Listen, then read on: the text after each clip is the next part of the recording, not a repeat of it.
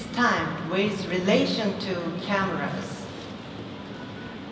As you know, the successor to the GH4, our GH5 camera has also been a huge success and has sold in incredible numbers.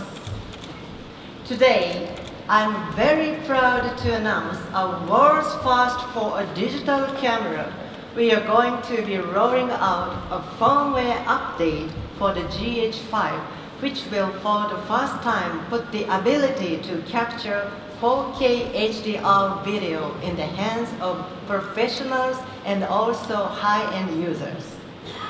The firmware update will be available from the end of September and will allow users to capture 4K HDR video in the hybrid low gamma format.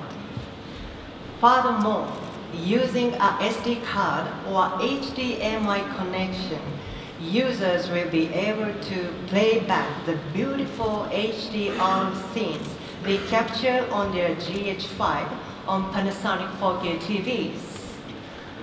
All over 2017 range of 4K TVs already support hybrid low gamma. However, we are proud to announce today that we will also be updating all 2016 models from the DX750 and above to also support hybrid low gamma playback via HDMI.